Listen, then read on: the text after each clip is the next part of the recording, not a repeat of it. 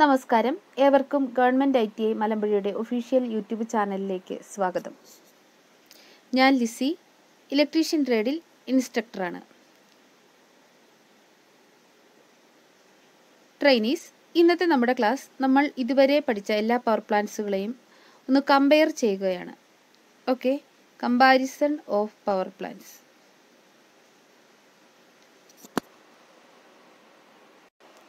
Objectives: explain the proportion of power plants using pie chart. അതായത് major ആയിട്ടുള്ള power പ്ലാന്റ്സുകളുടെ proportions all over the world എത്രയുണ്ടെന്ന് നമ്മൾ pie chart ഉപയോഗിച്ച് compare ചെയ്യുന്നു. Compare the power plants. Okay, ഇപ്പം രണ്ട് ചെറിയ objectives മാത്രമാണ് നമ്മളിന്ന് ചർച്ച ചെയ്യുന്നത്. 3 മേജർ ക്ലാസിഫിക്കേഷൻ, പവർ പ്ലാന്റിൻ്റെ 3 മേജർ ക്ലാസിഫിക്കേഷൻ എന്ന് പറയുന്നത്: 1 thermal power generation, 2 nuclear power generation, 3 hydro electric power generation. ഇത് നമ്മൾ ഡീറ്റെയിൽഡ് ആയിട്ട് പഠിച്ചതാണ്, മുൻപുള്ള ക്ലാസ്സുകളിൽ ഡീറ്റെയിൽഡ് ആയിട്ട് പഠിച്ചതാണ്. അപ്പം ഇതാണ് 3 മേജർ ക്ലാസിഫിക്കേഷൻ എന്ന് പറയുന്നത്. കൂടാതെ ഈ മേജർ ടൈപ്സ് ഓഫ് പവർ പ്ലാന്റ്സുകൾ കൂടാതെ സ്മാൾ സ്കെയിൽ ജനറേഷനും ഉണ്ട്. അത് നമുക്കറിയാം, അത് non conventional power ജനറേഷനാണ്. Renewable source ഉപയോഗിച്ചിട്ടുള്ള നോൺ കൺവെൻഷണൽ പവർ ജനറേഷനാണ്. മുകളിലുള്ള 3 പവർ ജനറേഷനുകൾ കൺവെൻഷണൽ ടൈപ്പ് പവർ ജനറേഷനാണ്. അപ്പോൾ ഇനി പറയുന്നത് small scale power ജനറേഷനായ solar power generation, tidal, wind തുടങ്ങിയവയാണ്. അപ്പോൾ ഈ 3 മേജർ പവർ പ്ലാന്റുകൾ എങ്ങനെ നമുക്ക് പൈ ചാർട്ട് ഉപയോഗിച്ച് നമുക്ക് എങ്ങനെ അതിനെ ഒന്ന് താരതമ്യ പഠനം നടത്താം. അപ്പം വേൾഡ് വൈഡ് നോക്കുകയാണെങ്കിൽ ഏറ്റവും അധികം ഉപയോഗിക്കുന്ന അല്ലെങ്കിൽ ഇലക്ട്രിക്കൽ എനർജി പ്രൊഡ്യൂസ് ചെയ്യുന്നതിന് വേണ്ടി ഉപയോഗിക്കുന്ന മെത്തേഡ് എന്ന് പറയുന്നത് കോൾ പവർ സ്റ്റേഷനാണ്. ഏകദേശം 40.4% കോൾ പവർ സ്റ്റേഷൻസുകളാണ് ഉപയോഗിക്കുന്നത്. അതിന് തൊട്ടടുത്ത് തന്നെ അതർ ഫോസിൽ ഫ്യൂവലുകൾ, അതായത് തെർമൽ പവർ പ്ലാന്റുകൾ തന്നെയാണിത്. പെട്രോളിയം പ്രൊഡക്ട്സായ നാച്ചുറൽ ഗ്യാസ്, ഓയിൽ ഇവ ഉപയോഗിച്ചിട്ട് നിർമ്മിക്കുന്ന അതർ ഫോസിൽ ഫ്യൂവലുകളുണ്ട്. 27.2%. അപ്പോൾ ഒന്നാം സ്ഥാനത്ത് നിൽക്കുന്നത്, ഈ പൈ ചാർട്ട് ഉപയോഗിച്ച് നമുക്ക് നോക്കുമ്പോൾ ഒന്നാം സ്ഥാനത്ത് നിൽക്കുന്നത് കോൾ പവർ സ്റ്റേഷൻ, രണ്ടാം സ്ഥാനത്ത് നിൽക്കുന്നത് other fossil ഫ്യൂവൽസായ natural gas, oil തുടങ്ങിയവ ഉപയോഗിച്ച് വൈദ്യുതി ഉൽപ്പാദിപ്പിക്കുന്ന മെത്തേഡാണ്. മൂന്നാം സ്ഥാനത്തായിട്ടുള്ളത് hydro electric power station, 16.5%. Hydro electric power station. നാലാമതായി ന്യൂക്ലിയർ പവർ പ്ലാന്റ്, 10.9%. ബാക്കിയുള്ള 5% മാത്രമാണ് non conventional power generation method ഉപയോഗിച്ച് നിർമ്മിക്കുന്നത്, അതായത് wind, tidal etcetera, solar etcetera. Okay, അപ്പോൾ ഇതാണ് ഈ പൈ ചാർട്ടിൽ നിന്ന് നമുക്ക് മനസ്സിലാക്കാനായിട്ട് സാധിക്കുന്നത്. 2014 വേൾഡ് എനർജി സ്റ്റാറ്റിസ്റ്റിക്സ് ഉപയോഗിച്ചിട്ടുള്ള അതാണ് ഇതിന് റെഫറൻസ് ആയിട്ടുള്ള, ഈ പൈ ചാർട്ടിന് റെഫറൻസ് ആയിട്ട് ഉള്ളത്. അപ്പോൾ ഈ പൈ ചാർട്ടിൽ നിന്ന് നമുക്ക് മനസ്സിലാകും ലോകത്താകമാനമുള്ള പവർ സ്റ്റേഷനുകൾ ഏറ്റവും കൂടുതൽ ഉപയോഗിക്കുന്ന പവർ സ്റ്റേഷൻ എന്ന് പറയുന്നത്, അല്ലെങ്കിൽ ഏറ്റവും കൂടുതൽ പവർ ഉൽപ്പാദിപ്പിക്കുന്നതിന് വേണ്ടി ഉപയോഗിക്കുന്ന എനർജി സോഴ്സ് എന്ന് പറയുന്നത് കോളാണ്. രണ്ടാമതായി മറ്റ് ഫോസിൽ ഫ്യൂവലുകളാണ് ഉപയോഗിക്കുന്നത്. അപ്പോൾ ഞാൻ നിങ്ങൾക്ക് ഇതിൻ്റെ ഒരു കമ്പാരിസൺ ഈ പൈ ചാർട്ടിലൂടെ തന്നിരിക്കുകയാണ്. നിങ്ങൾക്ക് എല്ലാവർക്കും മനസ്സിലായി കാണുമെന്ന് വിചാരിക്കുന്നു. ഓക്കെ, ഇനിയും നമുക്ക് നോക്കേണ്ടത്, നമ്മൾ ഇതിനു മുമ്പുള്ള സ്ലൈഡിൽ 3 മേജർ ക്ലാസിഫിക്കേഷൻ കണ്ടു. പവർ പ്ലാന്റുകളെ കുറിച്ചുള്ള 3 മേജർ ക്ലാസിഫിക്കേഷൻ കണ്ടു. ആ 3 മേജർ ക്ലാസിഫിക്കേഷൻ എന്ന് പറയുന്നത് thermal power station, nuclear power station, hydro electric power station എന്നിവയാണ്. ഈ 3 മേജർ ക്ലാസിഫിക്കേഷനെയും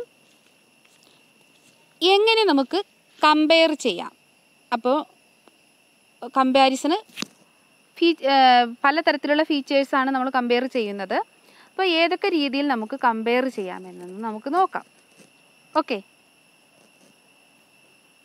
ആദ്യമേ തന്നെ തെർമൽ പവർ സ്റ്റേഷനെ കുറിച്ച് നമുക്ക് ചർച്ച ചെയ്യാം. തെർമൽ പവർ സ്റ്റേഷൻ്റെ പ്രിൻസിപ്പിൾ ഓഫ് ഓപ്പറേഷൻ എന്ന് പറയുന്നത് മോഡിഫൈഡ് റാങ്കൈൻ സൈക്കിളാണ്.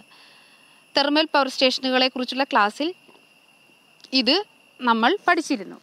ഓക്കെ, അപ്പം ഇതിൻ്റെ പ്രിൻസിപ്പിൾ മോഡിഫൈഡ് റാങ്കൈൻ സൈക്കിളാണ്. ലൊക്കേഷൻ, തെർമൽ പവർ സ്റ്റേഷൻ നമുക്ക് എവിടെയാണ് ലൊക്കേറ്റ് ചെയ്യാൻ സാധിക്കുന്നത്? അപ്പോൾ ലൊക്കേഷൻ വളരെയധികം പ്രാധാന്യം അർഹിക്കുന്നുണ്ട്. ലോഡ് സെൻറ്ററിൽ നിന്നും വളരെ ദൂരെയാണ് പവർ സ്റ്റേഷൻ എങ്കിൽ ട്രാൻസ്മിഷൻ കോസ്റ്റും ഡിസ്ട്രിബ്യൂഷൻ കോസ്റ്റും ഒക്കെ വളരെ കൂടുതലായിരിക്കും.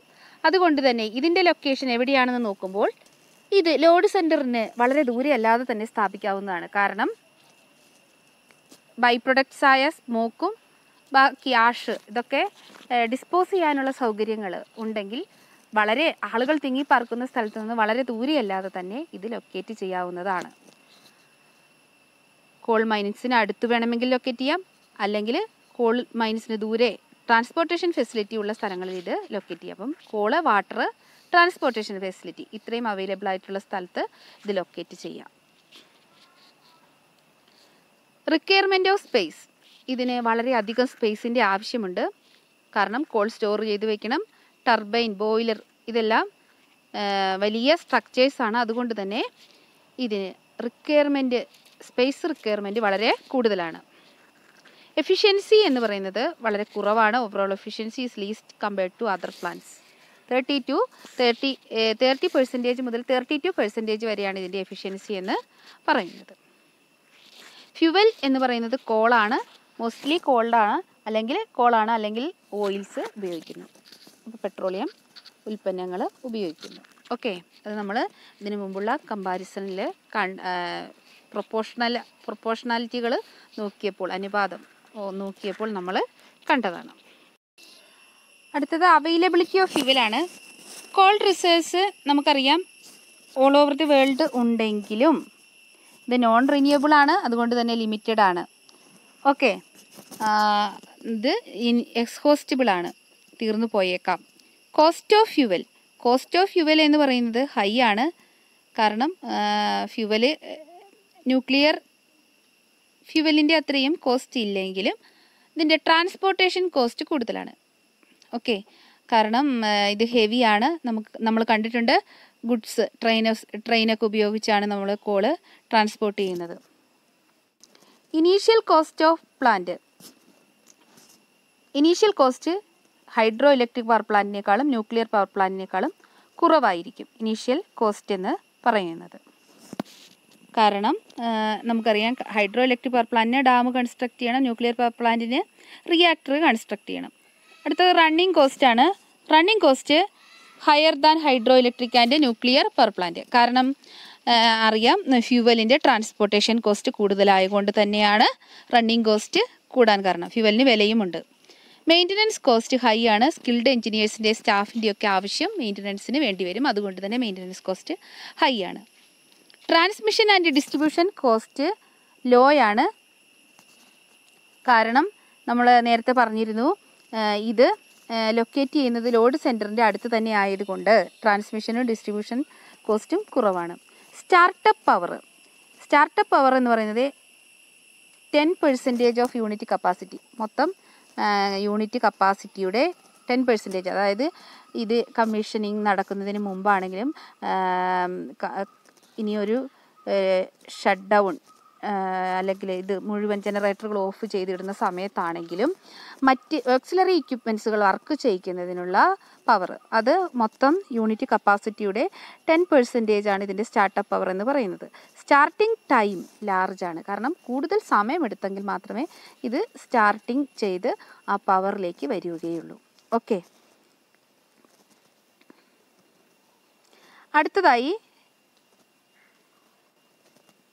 സ്റ്റാൻഡ് ബൈ ലോസ് എന്ന് പറയുന്നത് more than hydro electric and nuclear power plant. കാരണം ഇതിൻ്റെ ലോസ് കൂടുതലായിരിക്കും. ബോയിലർ എപ്പോഴും വർക്ക് ചെയ്തുകൊണ്ടിരിക്കണം, ബേൺ ചെയ്തുകൊണ്ടിരിക്കണം. അതുകൊണ്ട് തന്നെ സ്റ്റാൻഡ് ബൈ ലോസ് ഇത്തരം പവർ പ്ലാന്റുകൾക്ക് കൂടുതലാണ്. അതുകൊണ്ട് തന്നെ കോൺസ്റ്റൻ്റ് ആയിട്ടുള്ള ഒരളവ് കോള് ഇതിനാവശ്യമുണ്ടായിരിക്കും. ക്ലീൻലിനെസ് ലെസ് ക്ലീൻ ആണ്. നമുക്കറിയാം സ്മോക്ക്, ഫ്യൂംസ്, ആഷ് എന്നിവയൊക്കെ ഉണ്ടാകുന്നത് കൊണ്ട് ക്ലീൻലിനെസ് കുറവായിരിക്കും. എൻവയോൺമെൻറ്റൽ കൺസിഡറേഷൻ, എയർ പൊല്യൂഷൻ ഉണ്ടാവും. അതുകൊണ്ട് തന്നെ ആസിഡ് റെയിൻസിനൊക്കെ ചാൻസ് ഉണ്ട്. ഗ്രീൻ ഹൗസ് ഗ്യാസസ് ആണ് ഇതിൽ നിന്ന് ബൈ പ്രൊഡക്റ്റ് ആയിട്ട് ഉണ്ടാകുന്നത്. അതൊക്കെയാണ് എൻവയോൺമെൻറ്റൽ കൺസിഡറേഷനിൽ പെടുന്നത്. ലൈഫ് ടൈം എന്ന് പറയുന്നത് 30 മുതൽ 40 വർഷം വരെയാണ് ഇതിൻ്റെ ലൈഫ് ടൈം. ഒരു പ്ലാന്റ് നിർമ്മിച്ചു കഴിഞ്ഞാൽ അത് 30 വർഷത്തേക്ക് അല്ലെങ്കിൽ 40 വർഷത്തേക്ക് വർക്ക് ചെയ്യിക്കാം. അതാണ് ഇതിൻ്റെ ലൈഫ് ടൈം എന്ന് പറയുന്നത്. അപ്പോൾ നമ്മൾ തെർമൽ പവർ സ്റ്റേഷൻ്റെ ഫീച്ചേഴ്സാണ് കണ്ടത്. ഓക്കെ, നമുക്ക് അടുത്തതായി ഹൈഡ്രോ ഇലക്ട്രിക് പവർ സ്റ്റേഷൻ്റെ ഫീച്ചേഴ്സിനെ കുറിച്ച് പറയാം. ഇതിൻ്റെ ലൊക്കേഷൻ എന്ന് പറയുന്നത് കൂടുതൽ ജലം ലഭ്യമായിട്ടുള്ള ഹിൽ ഏരിയാസിലായിരിക്കും. നമുക്കറിയാം, കാരണം ഹിൽ ഏരിയാസ് തിരഞ്ഞെടുക്കാൻ കാരണം ഡാം കൺസ്ട്രക്ട് ചെയ്യുന്നതിനുള്ള എളുപ്പത്തിന് വേണ്ടിയാണ്. അപ്പോൾ റിസർവോയർ കൺസ്ട്രക്ട് ചെയ്യുന്നതിന് വേണ്ടി ജലം ലഭ്യതയുമുള്ള പുഴകൾ നോക്കി അത് ഹിൽ ഏരിയാസിലായിരിക്കും കൂടുതലായിട്ടും ഹൈഡ്രോ ഇലക്ട്രിക് പവർ സ്റ്റേഷൻ്റെ ലൊക്കേഷൻ എന്ന് പറയുന്നത്. ഓക്കെ, അപ്പോൾ ഉയരം കൂടിയ സ്ഥലങ്ങൾ ലഭിക്കുന്നതിന് വേണ്ടി കൂടിയാണ് നമ്മൾ ഈ ഹിൽ ഏരിയാസ് തിരഞ്ഞെടുക്കുന്നത്. റിക്വയർമെൻറ്റ് ഓഫ് സ്പേസ് എന്താണ്? കുറേ സ്പേസ് ഇതിന് ആവശ്യമുണ്ട്. നമുക്കറിയാം, റിസർവോയർ കൺസ്ട്രക്ട് ചെയ്യേണ്ടത് കൊണ്ട് കുറേയേറെ സ്പേസ് ഇതിന് ആവശ്യമാണ്. എഫിഷ്യൻസി എന്ന് പറയുന്നത് 85% മുതൽ 90% വരെ എഫിഷ്യൻസി ഇത്തരം പവർ പ്ലാന്റുകൾക്ക് ഉണ്ട്, ഹൈഡ്രോ ഇലക്ട്രിക് പവർ പ്ലാന്റുകൾക്ക് ഉണ്ട്. ഫ്യുവൽ യൂസ്ഡ്, നമുക്കറിയാം ഫ്യുവലിന് പൈസ വേണ്ടാത്ത ഫ്യുവലാണ് ഇതിൽ ഉപയോഗിക്കുന്നത്, വാട്ടറാണ്. ഓക്കെ, അവൈലബിലിറ്റി ഓഫ് ഫ്യുവൽ എന്താണ്? Availability of fuel weather condition അനുസരിച്ചിരിക്കുന്നു. It's depends on the weather. Okay, മഴ ലഭ്യമായ സമയങ്ങളിലാണ് ഇത് കൂടുതലായിട്ട് ഹൈഡ്രോ ഇലക്ട്രിക് പവർ സ്റ്റേഷൻ, അല്ലെങ്കിൽ നമ്മൾ അതിന് വേണ്ടിയിട്ടാണ് റിസർവോയർ നിർമ്മിച്ച് അതിനെ വെള്ളത്തെ കെട്ടി നിർത്തുന്നത്. Okay, cost of fuel water is free. നമുക്കറിയാം initial cost of plant very high, കാരണം ഡാം കൺസ്ട്രക്റ്റ് ചെയ്യണം എന്നുള്ള കാരണത്താൽ ഇനീഷ്യൽ കോസ്റ്റ് വളരെ കൂടുതലായിരിക്കും. അതുപോലെ തന്നെ അത് വളരെ എക്സ്പെൻസീവായ ഒരു കാര്യമാണ് ഡാം കൺസ്ട്രക്റ്റ് ചെയ്യുന്നത്.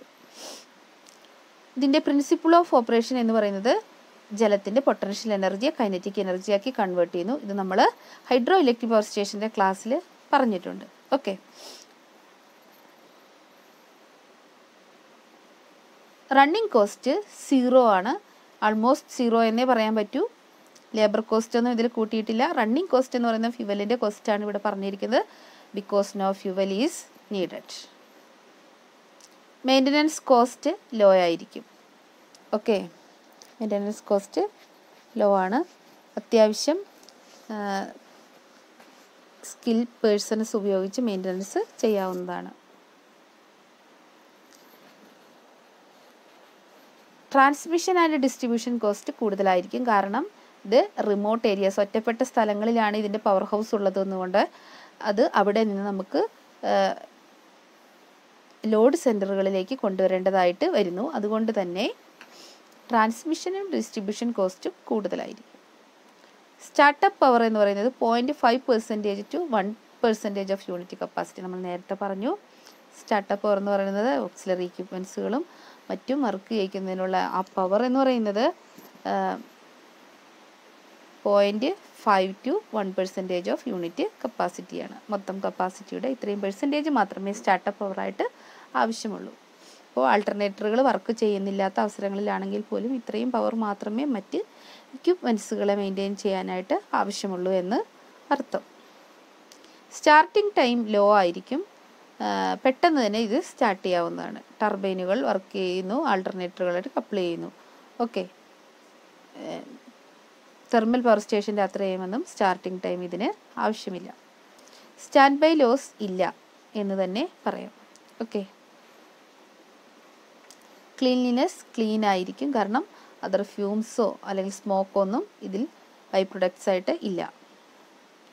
Environmental consideration effects marine life, people in the region have to B റീലൊക്കേറ്റഡ്. അതായത് എന്താണ്, നമുക്കിപ്പോൾ ഡാമൊക്കെ കൺസ്ട്രക്ട് ചെയ്യണമെങ്കിൽ അവിടെ നിന്ന് ആളുകളെ മാറ്റി താമസിപ്പിക്കേണ്ടതായിട്ട് വരും. അതുകൊണ്ട് അതൊരു പ്രശ്നമാണ്. Okay, life time ലാർജാണ്, 50 to 100 years.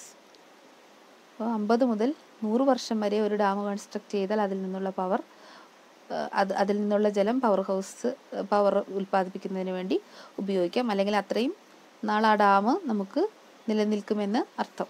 Okay. അടുത്തത് ന്യൂക്ലിയർ പവർ സ്റ്റേഷൻ്റെ പാരാമീറ്റേഴ്സാണ് പറയുന്നത്. പ്രിൻസിപ്പിൾ ഓഫ് ഓപ്പറേഷൻ നിങ്ങൾക്കറിയാം, തെർമോ ന്യൂക്ലിയർ ഫിഷനാണ്, നമ്മൾ നേരത്തെ പഠിച്ചിരുന്നു. Located away from heavily populated areas, അതാണ്. ആളുകൾ തിങ്ങിപ്പാർക്കുന്ന സ്ഥലങ്ങളിൽ ഇത് നിർമ്മിക്കാൻ സാധ്യമല്ല. എന്നാൽ തെർമൽ പവർ സ്റ്റേഷൻ ആളുകളുടെ അടുത്ത് തന്നെ, കുറച്ചൊക്കെ അടുത്ത് തന്നെ നിർമ്മിക്കാൻ പറ്റും. എന്നാൽ ന്യൂക്ലിയർ പവർ സ്റ്റേഷൻ അത്രയും അടുത്ത് നിർമ്മിക്കാൻ സാധ്യമല്ല. മറ്റ് പ്ലാന്റുകളെ അപേക്ഷിച്ച് മിനിമം സ്പേസ്, അതായത് റിയാക്ടറുകൾക്കൊന്നും അധികം സ്പേസിൻ്റെ ആവശ്യമില്ലാത്തത് കൊണ്ട് മിനിമം സ്പേസ് മതി. അതായത് സെയിം കപ്പാസിറ്റി, അതാണ് നമ്മൾ കൺസിഡർ ചെയ്യേണ്ടത്. സെയിം കപ്പാസിറ്റി, ഇപ്പോൾ 100 മെഗാവാട്ടിൻ്റെ thermal power station 100 മെഗാവാട്ടിൻ്റെ nuclear power സ്റ്റേഷനുമായി compare ചെയ്യുമ്പോൾ സ്പേസ് ന്യൂക്ലിയർ പവർ സ്റ്റേഷന് കുറവ് മതി എന്നർത്ഥം. Okay. Efficiency higher than thermal power station, about 55% എഫിഷ്യൻസിയാണ് ഉള്ളത്. Fuel used uranium, U-235 and other radio active metals നമ്മൾ പഠിച്ചിരുന്നു. തോറിയം പോലുള്ള മെറ്റൽസും ഉപയോഗിക്കാവുന്നതാണ് fuel used. Availability of fuel, deposits of nuclear fuel are present all over the world. ഞാൻ അന്ന് ആ ക്ലാസ്സിൽ പറഞ്ഞിരുന്നു,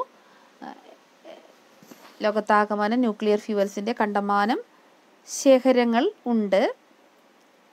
അതുപോലെ തന്നെ സീ വാട്ടറിൽ നിന്ന് യുറേനിയത്തിനെ എക്സ്ട്രാക്റ്റ് ചെയ്തെടുക്കാം. കോംപ്ലക്സ് പ്രോസസ്സാണ്, എങ്കിലും എക്സ്ട്രാക്റ്റ് ചെയ്ത് എടുക്കാവുന്നതാണ്. അതുകൊണ്ട് തന്നെ വളരെ കാലം അവൈലബിലിറ്റി ഓഫ് ഫ്യുവൽ എന്ന് പറയുന്നത് വളരെ കാലത്തേക്ക് ഇത്തരം ഫ്യുവലുകൾ ലഭ്യമാണ് ലോകത്താകമാനം. ഓക്കെ. എന്നാൽ ഫോസിൽ ഫ്യുവലുകൾ തീർന്നു പോകാവുന്ന സാഹചര്യത്തിലാണ് ഉള്ളത്. അത് നമ്മളുടെ ഓർമ്മയിൽ വേണം. കോസ്റ്റ് ഓഫ് ഫ്യുവൽ എന്ന് പറയുന്നത് യുറേനിയത്തിൻ്റെ കോസ്റ്റ് വളരെ കൂടുതലാണ്. എന്നാൽ കുറച്ച് ഫ്യുവൽ മതി, അതാണ് നമ്മൾ ഓർത്തിരിക്കേണ്ടത്. കുറച്ച് ഫ്യുവൽ മതി. ഇപ്പോൾ ഒരു ലോറിയിൽ കോൾ കൊണ്ടിരുന്നത് ഒരു കൈക്കുള്ളിൽ യുറേനിയം കൊണ്ടിരുന്നതും ഒരുപോലെയാണ്. അപ്പോൾ അതുകൊണ്ട് തന്നെ ട്രാൻസ്പോർട്ടേഷൻ കോസ്റ്റ് കുറവായിരിക്കും. Cost of fuel കൂടുതലാണെങ്കിലും transportation cost കുറവാണ്. Okay. Initial cost of plant highest ആണ്. ഏറ്റവും കൂടുതൽ ഇനീഷ്യൽ കോസ്റ്റ് വേണ്ടത് ഇതിനാണ്.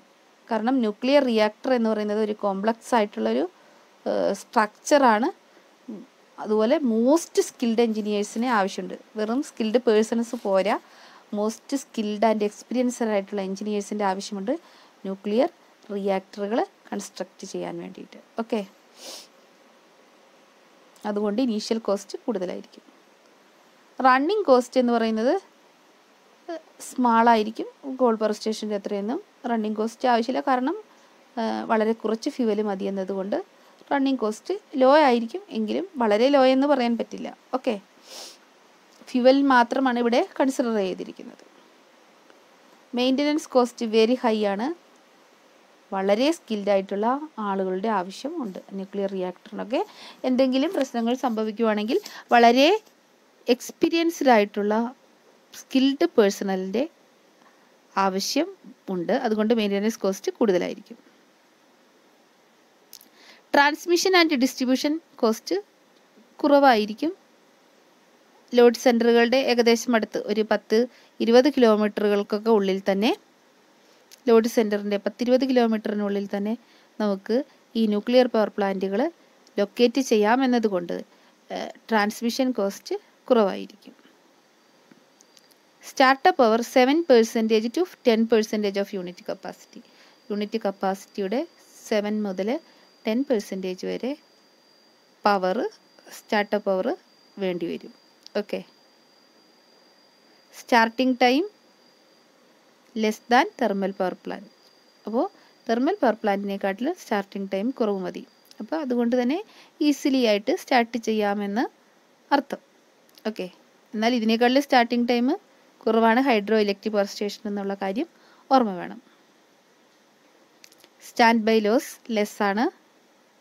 ക്ലീൻലിനെസ്, റേഡിയോ ആക്റ്റീവ് വേസ്റ്റ് ഉണ്ടാവും.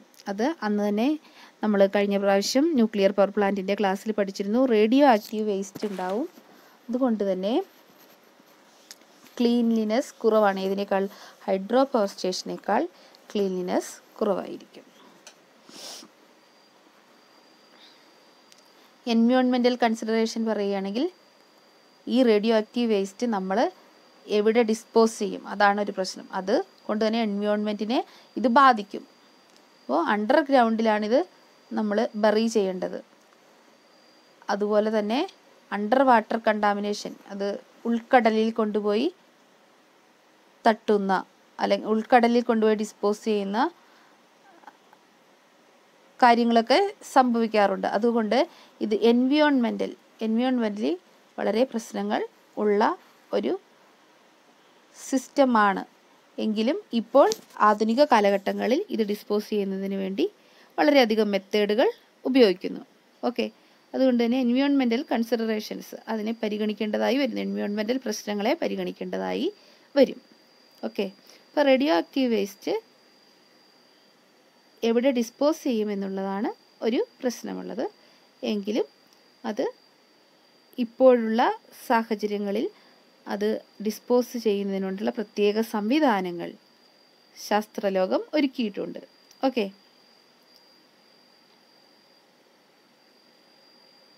ഇനി നമുക്ക് ഈ എനർജി സോഴ്സസിനെ കമ്പാരിസൺ ചെയ്യുന്ന ഒരു ചാർട്ട് നോക്കാം. ഓക്കെ, ഒറ്റ നോട്ടത്തിൽ നിങ്ങൾക്ക് മനസ്സിലാകുന്ന രീതിയിൽ ഒരു ചാർട്ട് നോക്കാം.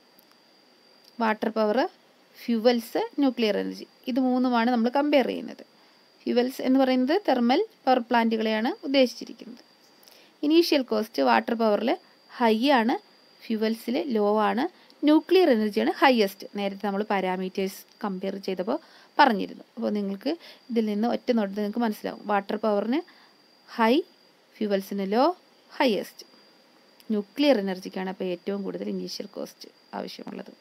റണ്ണിങ് കോസ്റ്റ് വാട്ടർ പവറിന് അറിയാം, നേരത്തെ പറഞ്ഞിരുന്നു. ഫ്യൂവൽ ഫ്രീ ആണ്, വാട്ടർ ഫ്രീ ആണ്, less. ഫ്യൂവൽസിന് high, nuclear എനർജിക്ക് least.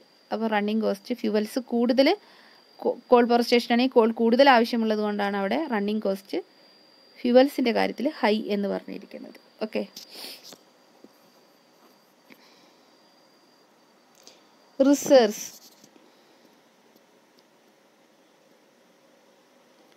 Permanent ആണ് water power. Water power renewable എന്ന ഗണത്തിലും പെടുത്താം. ഓക്കെ, പെർമനൻ്റ് ആണ്. ഫ്യൂവൽസ് എക്സ്ഹോസ്റ്റബിൾ ആണ്, തീർന്നു പോകാനുള്ള ചാൻസ് ഉണ്ട്. ന്യൂക്ലിയർ എനർജിയും ഇപ്പോഴത്തെ സാഹചര്യത്തിൽ ഇൻഎക്സ്ഹോസ്റ്റബിൾ ആണ്, തീർന്നു പോകാനുള്ള ചാൻസ് ഇല്ല. Okay, cleanliness water power cleanest ആണ്, ഫ്യൂവൽസ് ഡെർട്ടിയസ്റ്റ് ആണ്. ന്യൂക്ലിയർ എനർജി ക്ലീൻ ആണ്. ഡെർട്ടിയസ്റ്റ് എന്ന് പറയാൻ കാരണം അവിടെ സ്മോക്ക്, ഫ്യൂംസ് എല്ലാം ഉള്ളത് കൊണ്ടാണ് ഡെർട്ടിയസ്റ്റ് എന്ന് പറഞ്ഞിരിക്കുന്നത്. അടുത്തത് സിംപ്ലിസിറ്റി. വാട്ടർ പവർ സിംപ്ലസ്റ്റ് ആണ്, ഫ്യൂവൽസ് കോംപ്ലക്സ് ആണ്, ന്യൂക്ലിയർ എനർജി മോസ്റ്റ് കോംപ്ലക്സ് ആണ്. Reliability. Water power most reliable ആണ്, ഫ്യൂവൽസ് ലെസ് റിലയബിൾ ആണ്, വിശ്വാസ്യത കുറവാണ്. ന്യൂക്ലിയർ എനർജി മോർ റിലയബിൾ ആണ്. ന്യൂക്ലിയർ എനർജി മോർ റിലയബിൾ എന്ന് പറയുന്നുള്ളൂ, വാട്ടർ പവർ മോസ്റ്റ് റിലയബിൾ ആണ്. ഓക്കെ,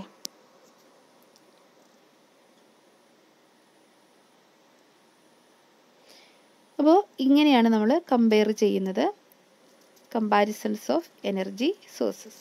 ഓക്കെ, ഇത്രയുമാണ് നമ്മൾ ഇന്ന് ഈ ക്ലാസ്സിൽ ചർച്ച ചെയ്ത കാര്യങ്ങൾ. നിങ്ങളെല്ലാവരും ഇതിൻ്റെ നോട്ട്സൊക്കെ തയ്യാറാക്കുക, അസൈൻമെൻറ്റുകളൊക്കെ എഴുതുക, ഈ കമ്പാരിസൺ ചാർട്ട് വരയ്ക്കുക, നോട്ട്ബുക്കിലേക്ക് വരയ്ക്കുക. Okay, thank you.